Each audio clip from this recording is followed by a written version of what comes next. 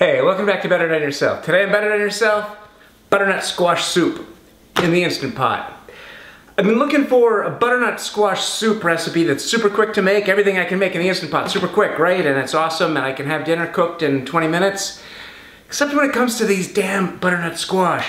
You have to like peel them, and they're hard to clean and cut in half, and I just wanted to figure out a better way to cook one of these damn things and not spend my 45 minutes peeling it and cleaning it and getting it organized. So I've got a good trick for you, and it's going to use the Instant Pot, and it's going to be awesome. Stay tuned. So my whole problem with these butternut squash is this skin. This has this tough skin on it that you can't eat. Everyone, you know, you look at recipes and everyone's trying to peel them with a little vegetable peeler or a little paring knife, and it's just a pain in the ass. I think what I'm gonna do is I'm gonna cook this thing whole most of the way, and then I'll proceed with my recipe. So I think what I wanna do is cut it in half, like I said.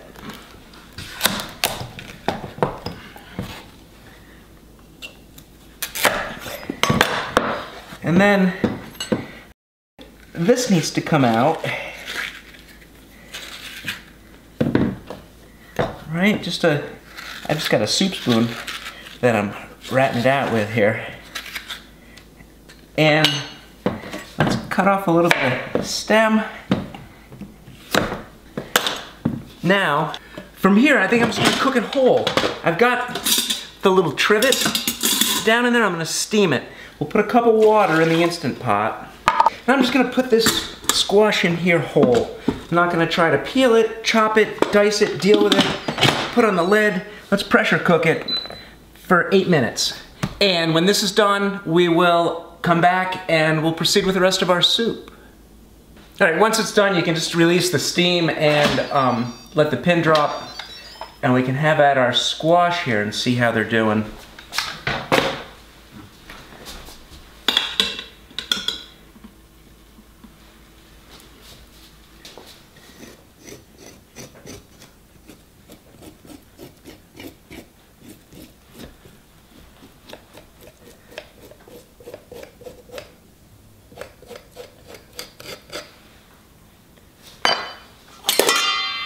Use whatever you're comfortable with.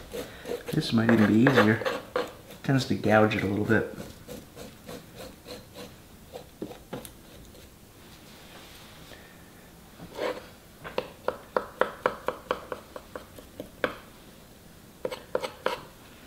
Then for the rest of our squash here, we'll just cut it up as usual with the proper tools. Here, just like probably half-inch size chunks. So this is definitely not cooked, but just enough to get that rascally peel off of there. So once I've got my butternut squash prepped, it's really just a matter of getting going on my soup now. I'm gonna add a little bit of avocado oil to my Instant Pot. I've got this on saute, so it's hot. I've got 2 cups of onions. Well, this was, I don't know if it's really 2 cups, it's 1 large onion that I just did a rough chop on. And what I want to do is just give this a real quick brown. I'm going to stir it around a little bit and make sure that oil is distributed, and then just let it sit.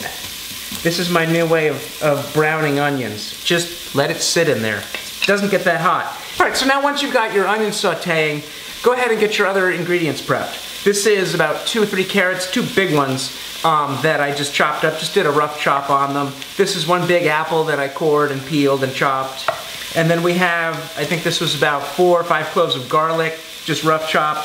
And then, oh, I don't know, a tablespoon of fresh ginger to go along with our squash. And then the final ingredient you just see is a quart of chicken stock. This is homemade chicken stock. You can use vegetable stock, you can use water if you want.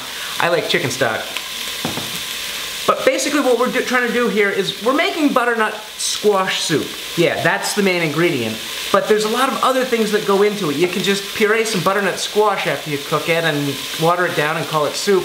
But I like to try to accentuate the thing that I'm making. If this is butternut squash, then I want to add a little bit of umami, add a little bit of our cooked onions, add a little bit of sweetness, add some apple, add that beautiful orange color of butternut squash, I'm cheating. I got this carrot. I'm gonna cook it, and then basically, you know, and just add some flavors to it. A little bit of garlic, a little bit of ginger. Not enough to really overpower the butternut squash, but just enough to kind of build those flavors up. Add to the butternut so I get a really delicious soup when I'm done.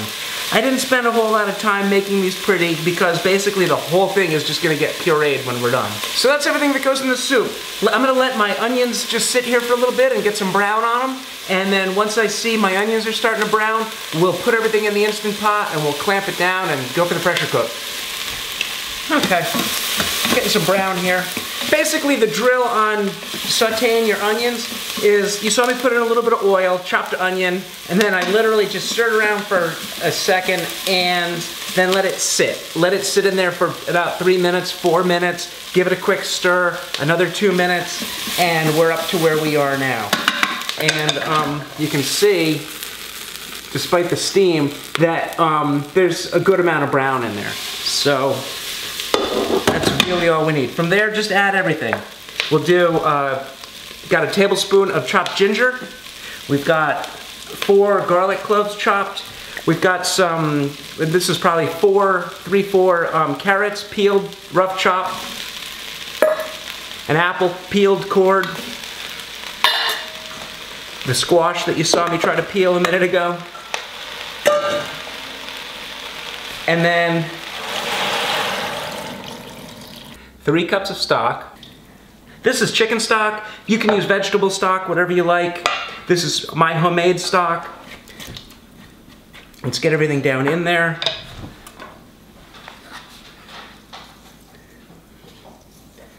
Probably half a teaspoon of salt. Pop on the top. And we're gonna manually pressure cook, cancel, manual, for 15 minutes. Set ourselves to sealing here, and we're ready to go. All right, we've got everybody in there. This is gonna cook for a while here. We'll come back when we hear the beeps. We'll hit it with a stick blender, and we'll be ready for some soup. So now once your soup is cooked, once your vegetables have all cooked for the appointed time here, everything should be nice and soft. Everything should smell amazing. You've got 2 options. You can put it in a Vitamix and blend it and make up, you know, do your puree this way. If you have a stick blender, you can literally just like the blade of a blender wrong side down, and you can literally just stick your blender down into the soup and blend it that way. And you know, literally just buzz the crap out of it. Or you can remove this to just a Vitamix. Usually I don't like to do this in a blender, do something hot like this. Don't fill it any more than, well, half full. And clamp the lid on tight, protect yourself, drape this thing. You've got a lot of hot liquid in there. When this thing starts getting pureed, it's going to suck a lot of air into it. That air is going to get heated and it's going to expand. So just drape the whole thing with a towel, start off super slow, and work your way up.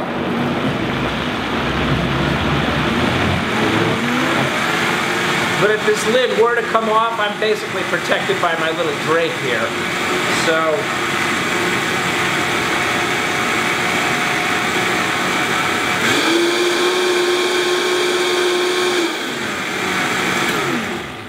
and then just work in batches. Get yourself a big bowl just to dump this out. There's that steam I was concerned with. And then work through the rest of it here.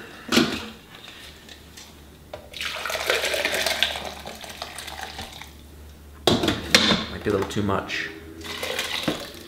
Remember, we're going about half full when we're doing stuff that's hot in the Vitamix. And we've got our safety shroud.